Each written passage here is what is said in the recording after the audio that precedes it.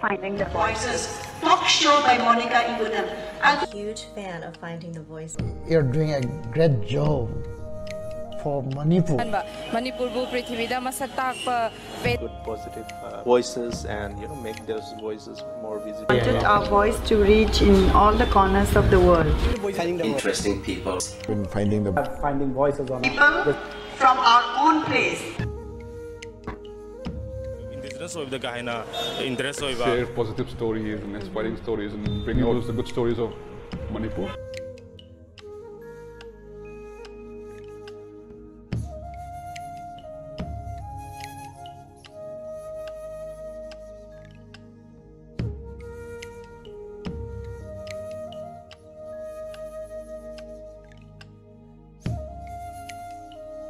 Finding the Voices.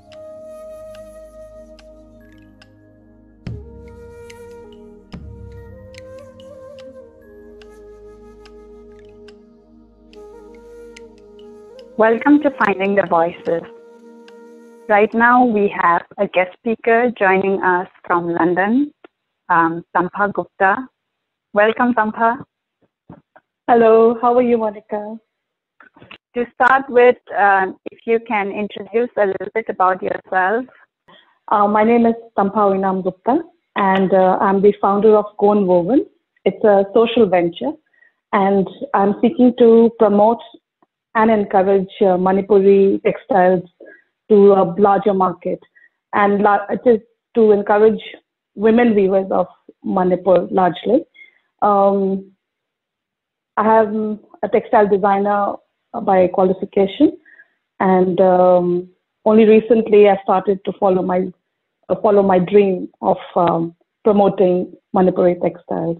How did you, you have a background in your education for textiles. So before we get into that, can we track back, and if you can share a little bit about your childhood, your family, your upbringing, I guess a glimpse of your life when you were in Imphal, Manipur. Actually, I've not lived as much in Imphal as I would have liked to. My father was in the Indian Army, and we've lived largely in Calcutta.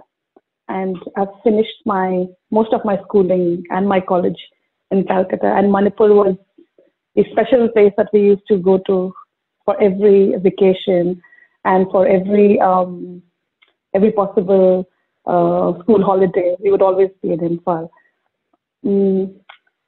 My father has been very keen on us staying in one place to study, and the kind of educational opportunities that Calcutta offered, we didn't find that in Imphal at that point. So, so I studied in Calcutta. It's a great place.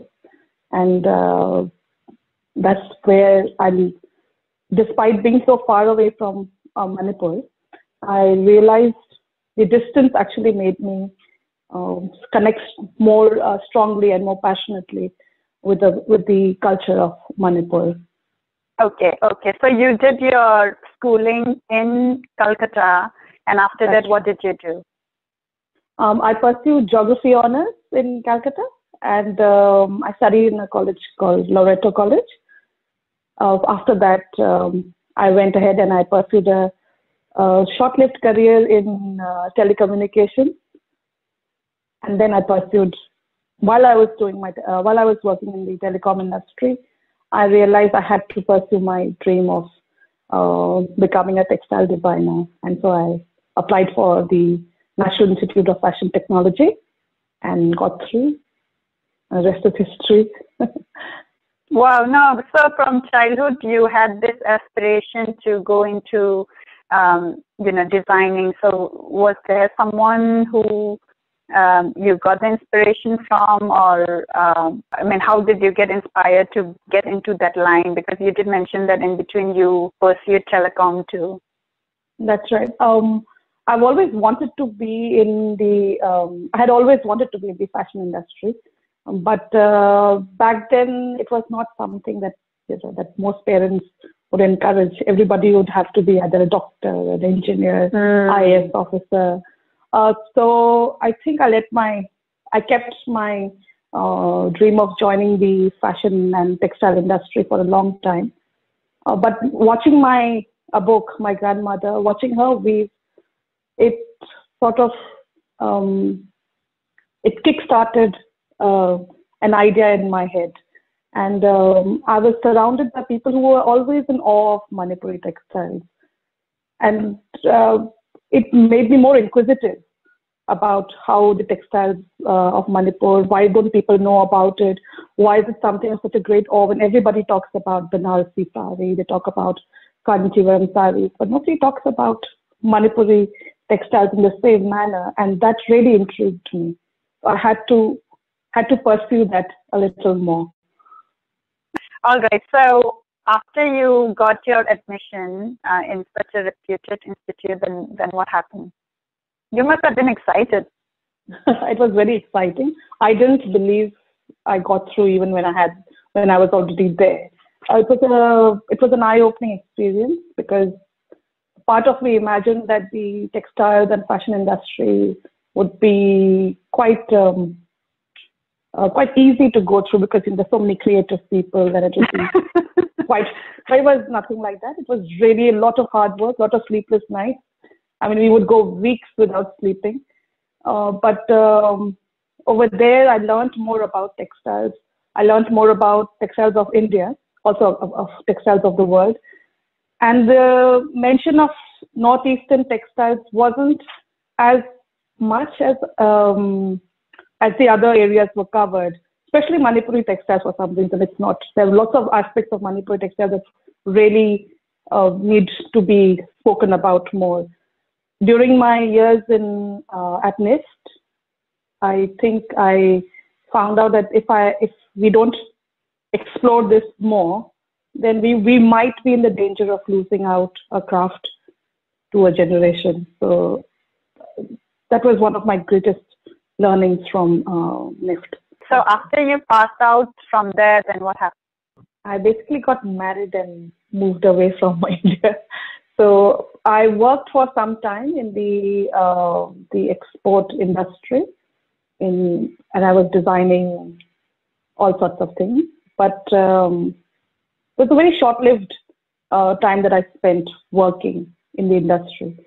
Then we moved to London, and once we came here, I couldn't pursue textiles at all because here they don't really recognize the degrees or the qualifications from India. You have to do at least one course in the UK so that you are at least recognized or employable. So I didn't do anything in textiles for the last, I think, about 7 years.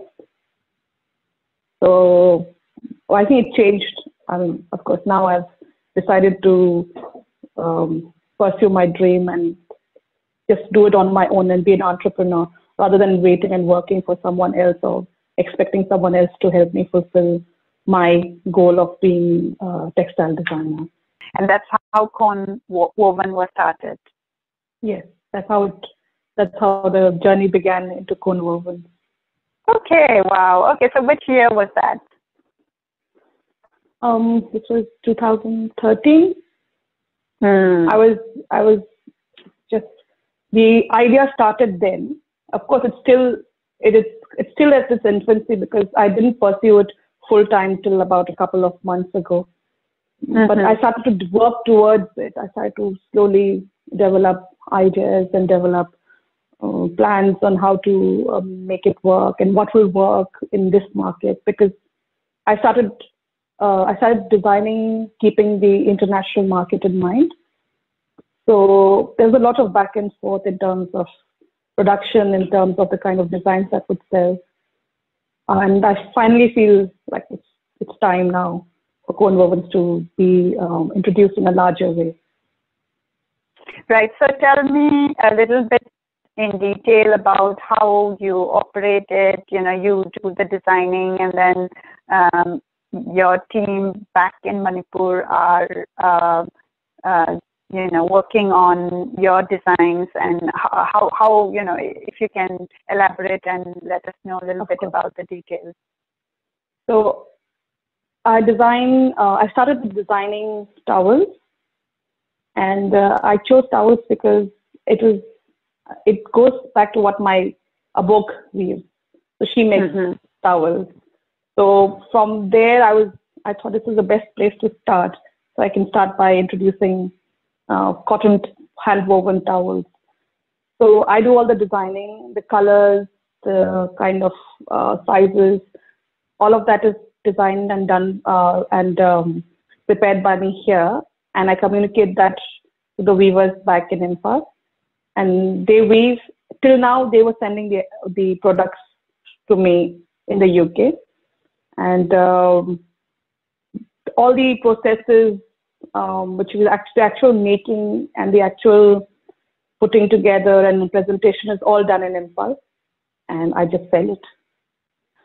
Okay, wow, that's so wonderful to know that you have you're actually starting an initiative wherein the products developed, made, packed in Imphal is being marketed and marketed to the people in the UK. So you are right now focusing on cotton towel products only. I've started kitchen linen as well in a very small way. Kitchen but linen, largely it has, okay. Yes. So like kitchen towels and placemats and napkins. So that's what I'm looking at the moment. Apart from that, towels has always been my main product. So what has been your response from the UK customer you have had so far? It's been lukewarm because mostly because I've not marketed as much, and this is basically I've just begun the process of marketing it more vigorously and more aggressively. All the people I've shown the products to and people who've bought have been very positive. They've been very encouraging as well. And I'm getting a lot of good feedback from India as well, where people are beginning to ask about whether the Kone Wovens products are also being sold in the rest of the country, the rest of India as well. So I think it's nice. It's very encouraging to see such good response. I obviously have to market it a little bit more than what I have. Yeah. So you were taking the time to design it, to have the setup, and now that you have that setup in terms of the design and also the team back in Manipur who can support with the production, and so now you are in the process of marketing and I guess outreaching to the market, and I'm sure that would happen, and we wish you luck on that. Thank you. So for the India market, so now the product is not only going to be, initially I thought it's only going to be in UK, but what I'm hearing is it's not only going to be in UK, but you might have it internationally available everywhere. That's and also in India. Yes. So how can we buy your products? Do you have a website, or how do we order it? Currently, I'm selling at the website called Etsy, so www.etsy.com. Yes, it's one of my favorite websites, and I'll be launching very soon with a very nice online portal called Jiska.com. It's run by two Manipuri entrepreneurs, and I'm hoping, and I'm feeling very positive that they'll be able to help me market the products that we're making. Yeah, because they already have a portal with a very good presence. Right. So if your product is available over there, the outreach will be more. That's right. Yes. Can you share a little bit on your team, who is helping you in this production, and how it is working out for you? My team in Manipur actually consists at the moment of 3 people, and that's my mother and my abok, and I have another weaver as well. So she comes and goes basically, and my grandmother is my key weaver. She's an excellent craft person. Weaving is impeccable. My mother does all the procuring of the yarn and having it to be sent for dyeing and to prepare for weaving. And along with Reena Rani, who's my cousin's wife, she helps in making all the end tassels and making the product look more presentable. I am looking at more weavers at the moment. I'm interviewing a few people to join the team as well. So how many towels could you make at one time, and how long does it take? Just to give an idea for people like me, how long does it take, and what does it entail to have the product? So it starts with procuring the yarn, which doesn't, obviously, that you just go to the market and speak to the merchants who are selling the yarn. And from there, if the colors are not available, the colors that you want, then you send it forward to be dyed in the colors that you want. That process itself takes a couple of days because the yarn has to be dyed and then dried out. And then it is sent to be laid on the warp. I'm not very clear about the Maitailoan terms for laying the yarn onto the loom. But that process itself takes about a few days to do. So I would say it takes about a week from the yarn being procured to the yarn being set up on the loom. And then the weaving, it depends on how fast you want to go. So a book can weave in a week's time. She can weave about 30 to 40 pieces, depending on how she's feeling. So it's a lot. It depends on the sizes as well that you want to get woven. So one sitting would take it takes about 10 to 14 days for the entire process to get over. From the picture, it looks like the product is a little thicker than what we traditionally see in Manipur. Is that correct? Yes, because I've used a slightly thicker yarn. I've not used the really thin padi yarn, because if the fabric is that nicely and densely woven, it's more absorbent. So I got inspired by seeing the woven towels of Turkey. So they use a really thick weave and they use a very dense cotton. So I wanted to basically use that as a starting point and use a slightly thicker yarn, which would have a longer life basically. Right, and also I think, and also for the international market, that's what I was thinking, because we are used to the thin cotton towels because we kind of hand wash it, right? But for the international market, for the most part, people don't hand wash it and it's machine wash. And when I look at your product, I thought that it was custom made and geared towards the international market and for the uses of people who are, a bit used to washing everything by machine and still want the luxury of having the cotton. Because the traditional padi will just get obliterated in the washing machine. It's not going to survive. Right. That's very it has to be hand washed. Right. Also, okay. So, go ahead. I also got inspired from some of the moirang trees that we have. Really simple one. I used to always imagine that they would make a really good towel as well. So that's where two ideas came together basically, and I thought that we can use that kind of fabric as a towel as well. Monica, Finding the Voices. Finding the Voices. Finding the Voice.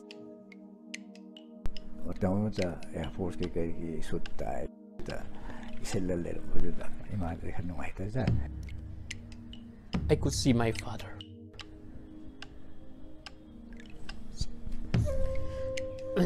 Who came to meet my headmaster because he was unable to pay the fee.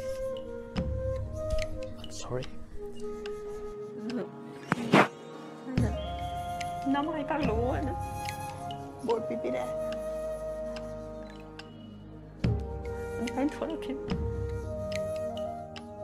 Because we need such story for people to have faith in the government, in the system, that yes, it's working.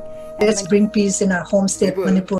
Who have got the job without bribery, they'll do justice to their job and they will help raise the standard of Manipur.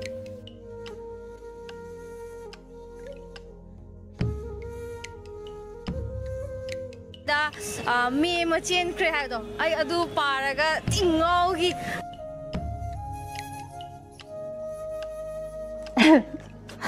Yeah, I did it.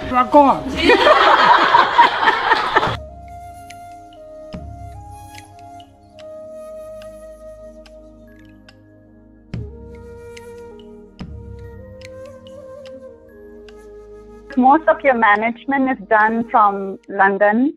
Yes. So how is the management? And I do know that your family is backing you up in Manipur. But with your, because you are the person who is having the main idea of design and texture, and I am very sure you, I'm wondering how you are managing, the final product, and if it didn't come out, was there any occasion wherein it didn't come out the way you had envisioned, or any challenges, if you can share on that? Yes, of course. It is challenging to actually have the item designed here and then produced in Imphal, and me not being able to be there physically all the time to check the quality of the weave or the quality of the yarn or the colors, because I might send a certain color printout, but it might not necessarily, turn out to be the same color that I hoped for. But thankfully, I don't have any challenges when it comes to color, because my mother and I share a very similar sense of colors. But we've had challenges in terms of actually giving the yarn to someone to weave. So she was a very nice lady, but we gave her the yarn, and she used her own design. She used our yarn. She used her own design. She improvised, and she put polyester threads into it as well. Oh, okay. So when I asked her why, she was very sweet, and she said, well, "This looks really nice." She told me. She told my mother basically that this design is quite nice. My mother said, "Well, we didn't want that to be woven," and it wasn't even pure cotton, so I can't sell anything that is not pure cotton, because that goes completely against the ethos of why I started Kone Wovens. So I did have a challenge there to communicate with people that this is exactly what I want. It has to be 100% cotton.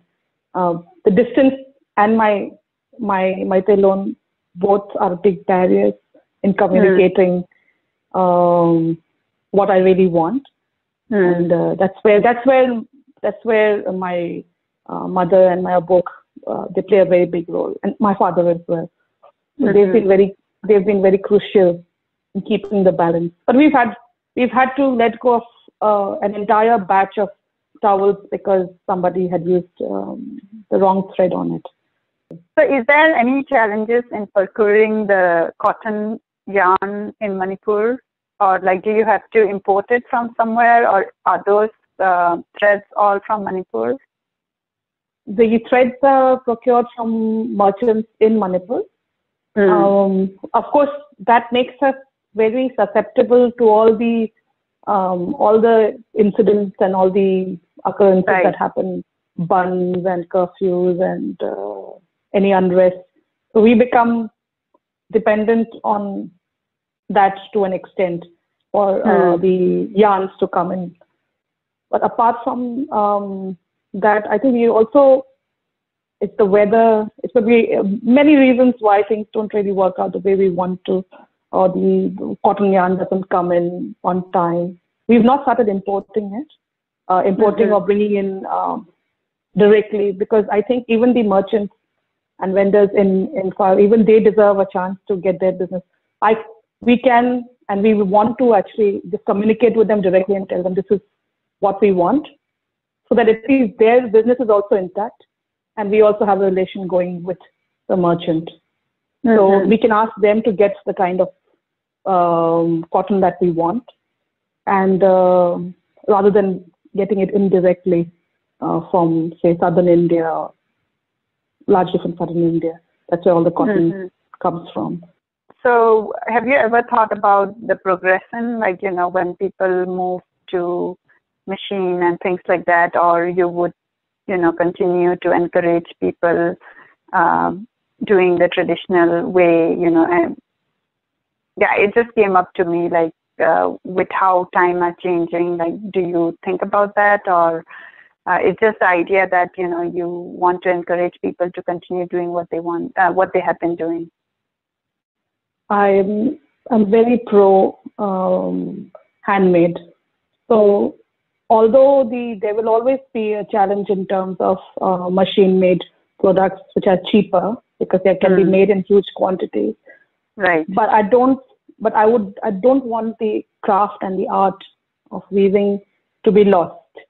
And that can only happen if there are patrons for the craft and if there are people who buy the items as well. If nobody is buying it, then obviously there's not going to be, no weaver is going to feel enthused, or it's not going to feel encouraged to pursue the craft. And we need to teach more people. We need to get in more women weavers to be more involved in this traditional craft form as well. I for one I'm hopeful that despite the machine-made and the machine, all the machine loom-made products that are available in the market, I'm very hopeful that people like you, who are very, you know, who really, really appreciate handicrafts and handmade items, would continue buying, and hence the craft can still be kept alive for generations to come. So yes, right.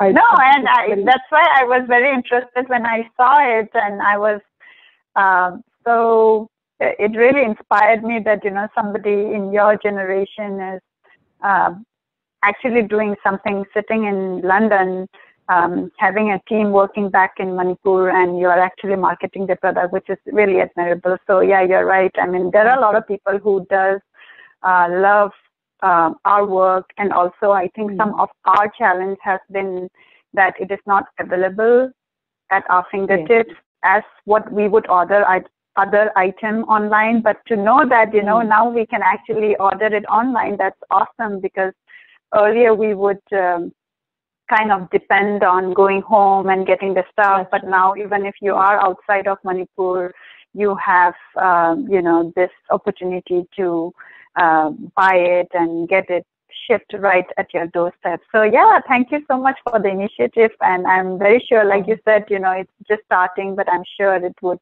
go a long way, and you would, we wish you like a lot of success. Thank you so much.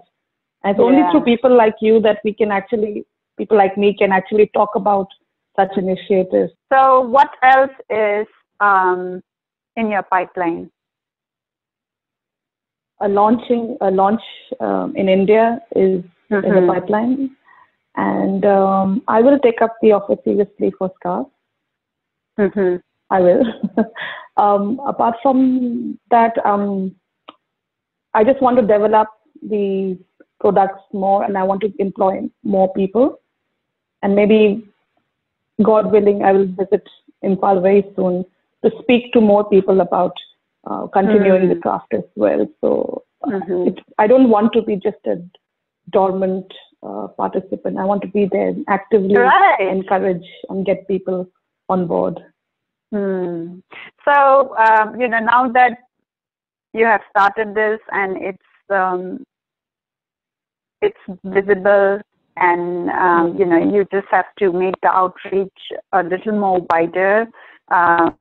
But initially, when you started, like you said, you know, traditionally in Manipur, the career choice, maybe even going in this line, may not be appreciated by many. Did you face any challenges in terms of you know, like pursuing and going after this initiative? I did, but it was, I think by the time I graduated from college, because I'd worked for a year after I finished my college.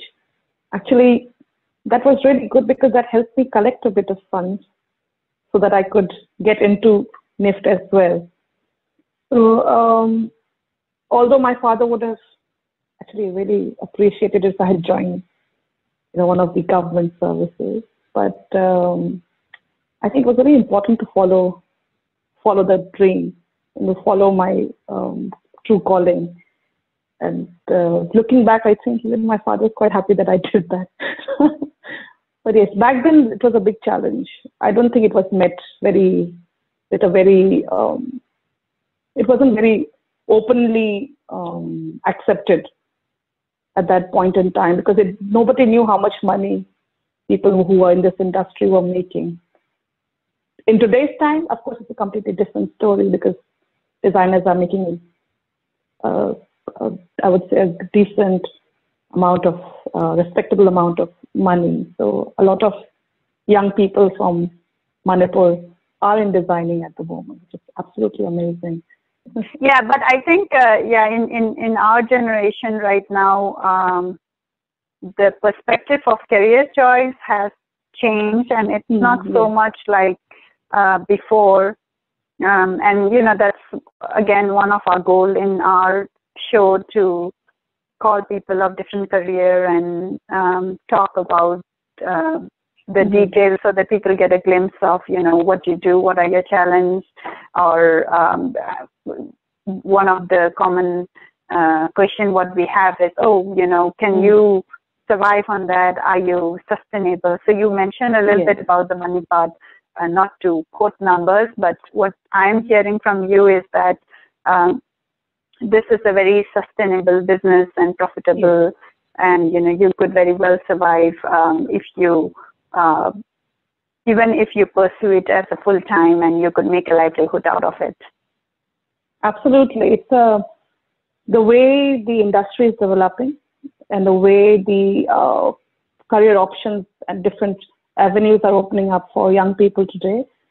Design, as in fashion design or textile design, is a great way to go. We already have quite a few people, at least during my time, there were a lot of people from Manipur and Nagaland and Mizoram who were coming and studying in NIST as well.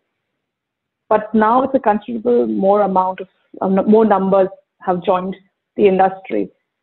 And we have also seen that if they're not into designing later on, they definitely get into teaching in the design field as well. And they're making enough money to have a very decent lifestyle.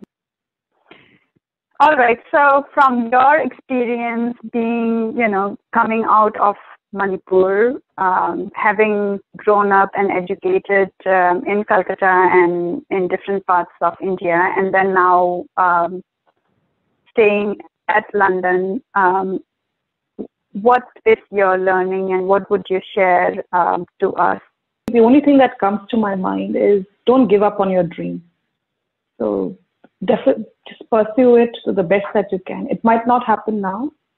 It might not even happen in, say, a year's time. But if you keep at it, then surely enough, if you are serious about what you want to do, and if you keep taking small steps towards it, you will be able to achieve what you set out to do.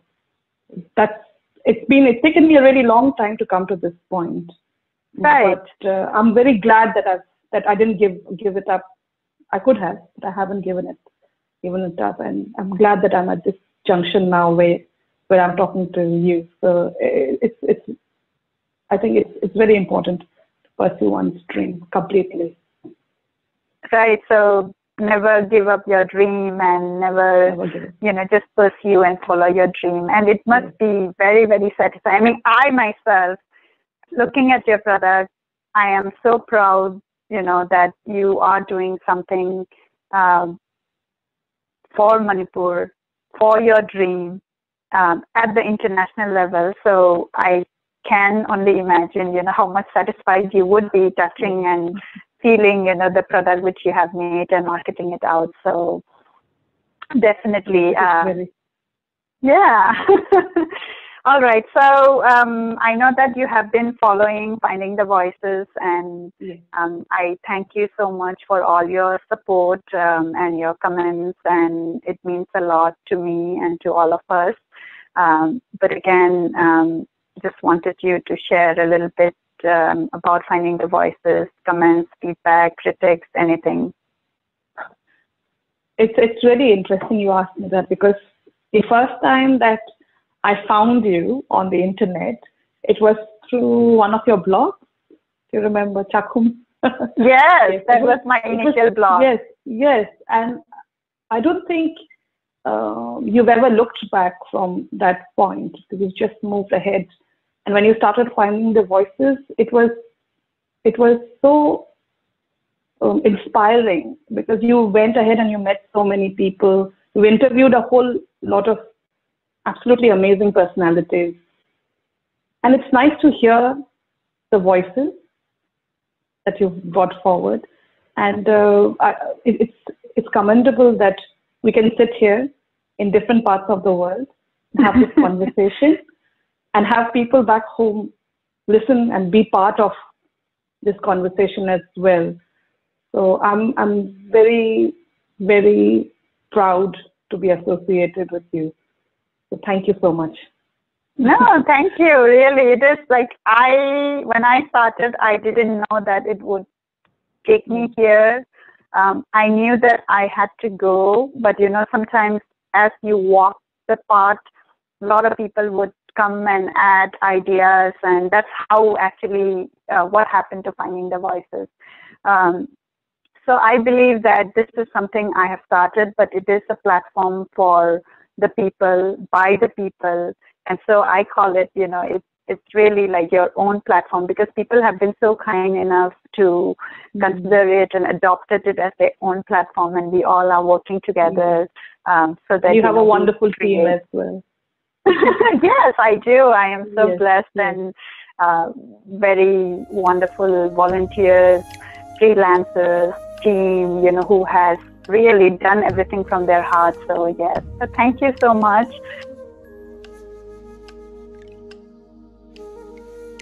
Please do it at Finding the Voices.